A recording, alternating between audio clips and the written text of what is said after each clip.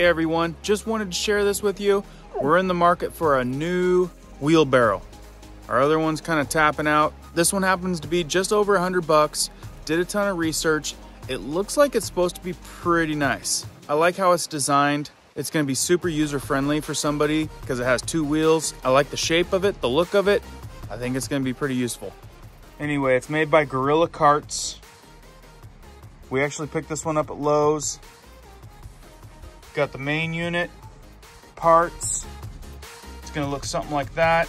Just in case you guys are in the market for a good wheelbarrow, I'm gonna put this thing together real quick and let's see what it looks like. I just have a really hard time not sharing. I don't know if somebody else is down a wheelbarrow or in the market for a wheelbarrow, but everybody's starting to do gardening right now, so I figure, hey, might help someone out. So we'll find out.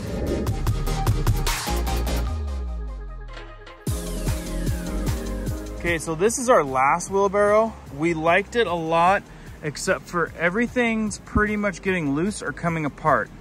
I've had to put new screws in it, new washers. You can see that one's off over there.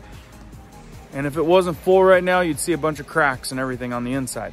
It's been a super good wheelbarrow though, better than any other one I've ever had. But I think now having one of those and the old style, this one that I researched is probably gonna outdo it.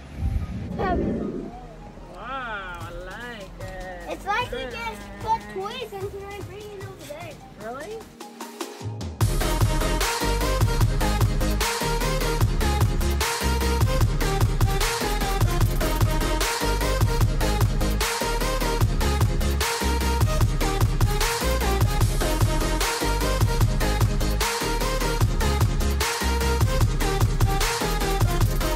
Okay, so I can tell you, putting this together myself, it was super easy, took about 15-20 minutes, super strong.